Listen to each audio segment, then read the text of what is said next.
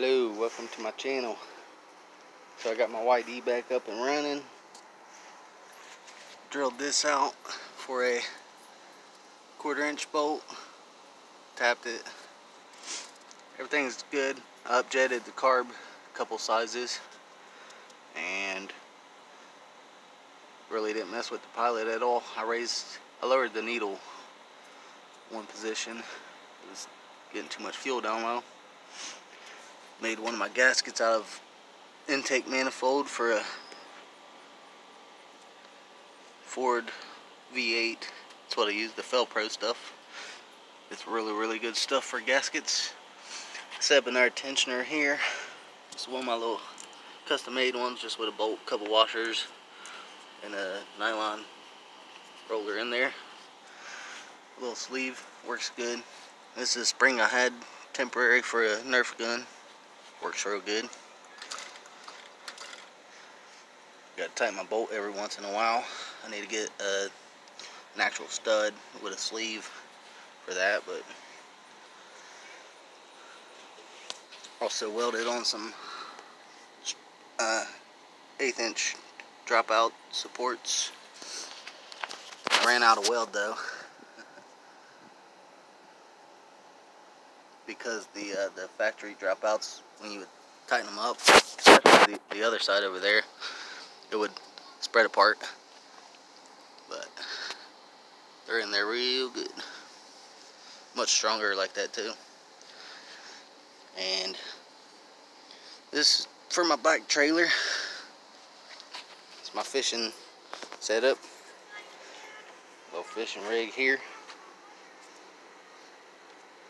I'm going to in the future I want to get rid of all the sides and stuff and find a ladder or something and some bars and make it just a little trailer with mounts for my tackle box and holders for my poles and net and stuff in my chair, just to where it's just real basic and kind of out and open.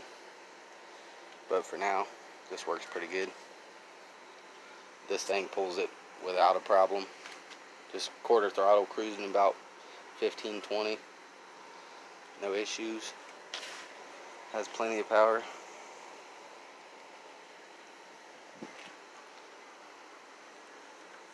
Got my 100-pound test on here. Like spider wire.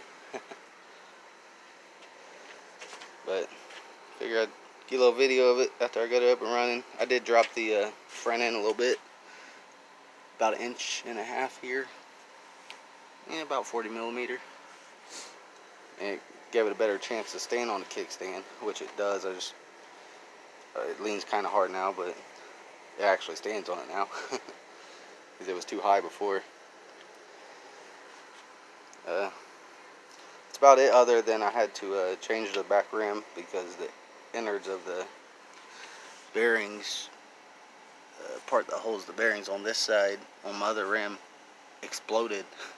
And it was tight. It wasn't tight, but what happened was the chain kind of binded up and just locked it up. And I changed the crank because the crank was bent real good, so I just put that one on there for now. It's pretty easy gear to pedal in. Third and low on the front, so pedal's good. I do have to get another seat. This one's all bent to hell on back. I have another seat in the pile over here somewhere.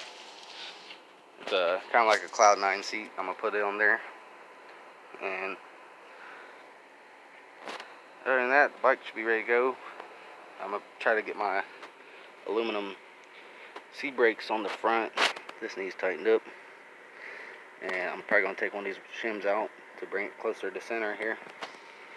And change the brakes because these alligator brakes, they wore pretty dang good. They still stop it, but I see the metal coming through on them, so I might have to get another set of alligator brakes or just use what I got for now until they get here. But there's a little update on my YD100 reverse cylinder build. Back up and going again. I do want to change the spark plug to an NGK. It's still a stock one. Then I might be able to put a even bigger jet in the carburetor. But that's it for now. Thanks for watching. Later.